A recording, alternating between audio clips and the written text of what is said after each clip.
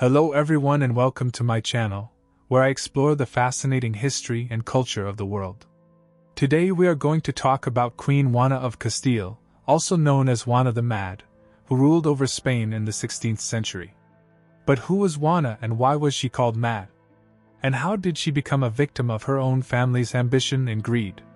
Juana was born in 1479, as the third child and second daughter of Ferdinand and Isabella, the Catholic monarchs who united Spain and sponsored Christopher Columbus's voyage to the New World. Juana was a beautiful and intelligent princess, who received a good education and learned several languages. She was also a devout Catholic, who inherited her parents' zeal for the faith. Juana's life changed when she was 16 years old, when she was married to Philip the Handsome, the son of the Holy Roman Emperor Maximilian I. Philip was a handsome and charming prince, who ruled over Burgundy and the Netherlands. The marriage was arranged by Juana's parents as part of their political alliance with the Habsburg dynasty, which dominated Europe at the time. Juana and Philip had a passionate and turbulent relationship. They were attracted to each other physically, but they also had frequent arguments and conflicts. Philip was a notorious womanizer, who cheated on Juana with many mistresses. Juana was a jealous and possessive wife, who tried to keep Philip under her control. They also had different personalities and interests. Philip was outgoing and sociable, while Juana was introverted and melancholic. They also had different views on politics and religion. Philip was ambitious and pragmatic, while Juana was loyal and devout. Despite their differences, Juana and Philip had 6 children together, who would become important figures in European history: Eleanor, Charles, Isabella, Ferdinand, Mary, and Catherine. Their eldest son Charles would inherit both his parents' crowns and become Charles V, the most powerful monarch in history. Juana's fate took a tragic turn when her mother Isabella died in 1504, leaving her as the heir to Castile, one of the largest kingdoms in Spain. Juana's father Ferdinand wanted to keep his power and influence in Castile, so he tried to exclude Juana from her inheritance and rule as her regent. He also tried to arrange a second marriage for her with King Henry VII of England, the father of Henry VIII. Philip also wanted to claim Juana's rights in Castile, so he challenged Ferdinand's authority and supported Juana's cause.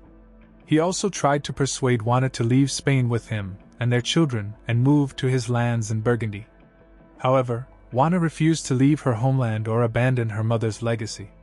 She also refused to obey her father or her husband, asserting her own will and independence. This led to a bitter conflict between Ferdinand and Philip, who fought for Juana's custody and control. They both used propaganda and rumors to discredit each other and undermine Juana's credibility. They both accused Juana of being mad, unstable, and unfit to rule. They both tried to isolate her from her friends and allies, confine her in various castles and convents, and manipulate her with threats and promises. Juana suffered greatly from this situation, which affected her mental health and emotional stability. She became depressed, paranoid, and erratic. She also developed an obsessive attachment to Philip, whom she loved despite his infidelity and cruelty. She followed him everywhere he went, even when he tried to escape from her or lock her up. She also refused to let go of his corpse when he died in 1506 from a fever, carrying it with her for months in a coffin.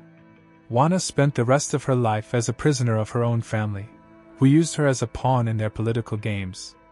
Her father Ferdinand kept her under his control until his death in 1516, when he passed his power to his grandson Charles.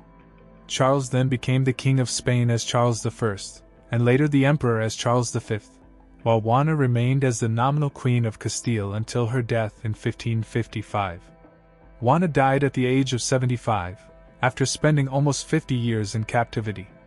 She was buried next to Philip in Granada, in the same tomb that her parents had built for themselves. She was forgotten by history for centuries, until she was rediscovered by modern historians and writers who have tried to restore her dignity and reputation. Juana's story is one of the most tragic and fascinating stories in history. It shows how a woman who had everything, beauty, intelligence, wealth, power, love, lost everything: freedom, happiness, respect, justice, peace. It also shows how a woman who was a queen became a victim of her own family's ambition and greed. Thank you for watching, and if you like this video, please give it a thumbs up and subscribe to our channel for more videos like this. And don't forget to leave a comment below with your thoughts and questions.